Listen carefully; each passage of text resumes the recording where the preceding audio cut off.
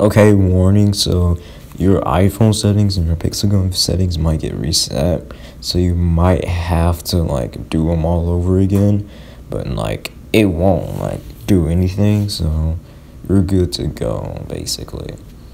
All you gotta do is like it only takes minutes to set your stuff back up. That's it.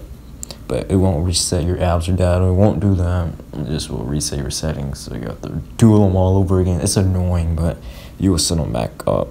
The reason I press cancel is because I don't need to do it because I already do it. But you need to press open if it's your first time doing it. So hope you guys enjoyed this tutorial, and I'll see you guys later. Monix out.